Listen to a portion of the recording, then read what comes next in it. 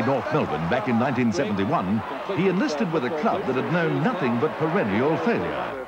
In 5 years, the sandy-haired wingman from Brunswick did more than most to alter that image. In less than 100 games, Greig won the club's first Brownlow in 1973, followed up with another in its grand final year of 1974, received the MBE for services to football, and had the pleasure of playing in North's first premiership. Greig is a delight to watch, has great pace, and despite serious knee injuries, a superb leap. When Richmond recruited Francis Bourke from the failure in 1967, the Tigers had high hopes for the fresh-faced young winger. Little did they realise he was to be a cornerstone of their golden era. With another youngster, Dick Clay, Bourke was to set a new style in wing play that was to pay handsome dividends.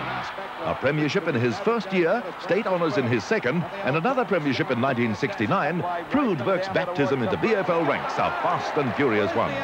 When the Tigers had a surfeit of wingers, Bourke was swung into defence and for nearly 10 years has been one of football's most dogged defenders. 34 next week, and with 294 games behind him, Francis Bourke continues to thrill Richmond with his tenacity and courage. Just over 7 years ago, Robert Flower walked into the Melbourne rooms for his first senior game and wasn't even recognised by many of his new teammates.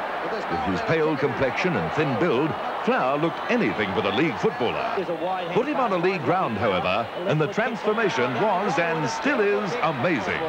The Melbourne captain is probably the most graceful player in football, a speedster with every skill polished to perfection and courage to match.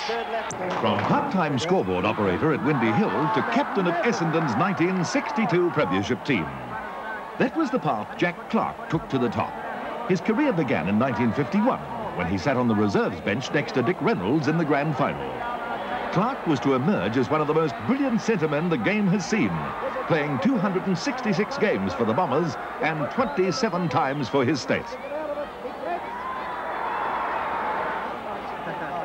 The magnificent playing career of Ian Stewart falls neatly into two phases. There was the modest youngster lured to St Kilda from Tasmania, who quickly became one of the VFL's most skillful and decorated centremen.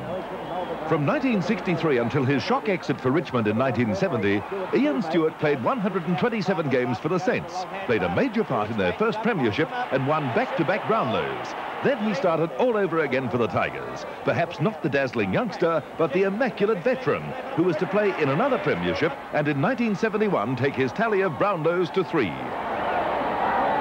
Geelong's twins, Alastair and Stuart Lord, had everyone, including the umpires, confused back in 1962.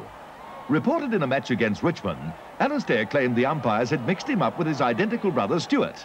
He was promptly cleared and went on to win the Brownlow medal that year by a mammoth 9 votes.